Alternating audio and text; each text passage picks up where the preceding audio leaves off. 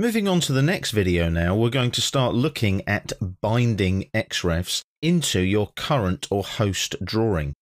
Now, normally, this isn't the done thing, so to speak. You work with XREFs so that people can work on those XREFs independently from you.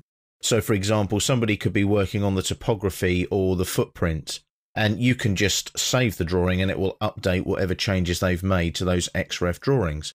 Now, binding an XREF brings all of the data from the XREFs into the current host drawing.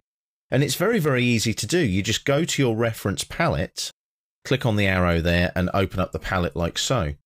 Now, there's my binding XREFs complete drawing, and there's my footprint foundation XREF and my topography XREF. Now, if you want to follow along before we do this, you want to make sure that you open up binding xrefs.dwg from your working files, because the binding XREFs complete drawing, when you go to your working files, will have all of the XREFs already bound into the drawing. So you need to make sure that you start with binding xrefs.dwg in this case.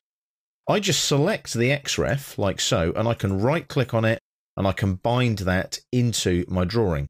Now, before we do that, I want to show you what will change. So if I just hit escape there and close that palette there, I'm going to go back to the home tab on the ribbon and look at my layers. I'm going to go to the layer properties manager, which will take a few seconds to load up because it's the first time I've opened it up in this particular drawing session. And as you can see there, there's my Xref layers there. Can you see there's footprint foundation, concrete raft, that's the grey layer, and the topography contours layer is there. So what will happen is those layers, instead of being Xref layers, they will come into my drawing and just be regular layers.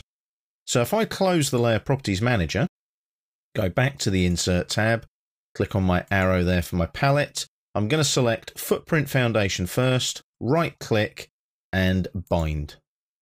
And I've got a choice now. I can bind it or I can insert it. Now I'm going to bind it into the drawing. If I just insert it, that'll insert it as if it's another drawing. If I click on OK, that's gone. It's gone from the list. So let's go and have a look at our layers again now. Go back to the Home tab, Layer Properties Manager. And if I go there, look, Topography Contours is still there. But if I go to All Layers now, there's my Footprint Foundation layer.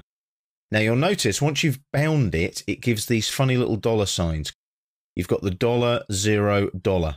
That's replaced the line. The line indicates it's an XREF layer. The $0 indicates that it's a bound layer that has been bound from an XREF. So if I close that again and go back now to the Insert tab, click on the arrow there. I'll do the same with the topography. I'll click on it, right click, bind it. And I'm going to bind it into the drawing as a layer. So if I click on OK, job done, that's gone now. Notice it's gone bold. Can you see that? Because the XREFs had that fading that we talked about previously in previous videos. So all I've got now is the drawing. So if I close that and go back to the Home tab and go back to my Layer Properties Manager, you'll see now Footprint Foundation, Concrete is there, Topography, $0 contours. So that information now is in my drawing. It's in my current host drawing. There are no XREFs anymore. So all of this is just a block reference. It's come in as a block. And that's basically what happens when you bind it. It comes in as a block. So I've bound that into my drawing.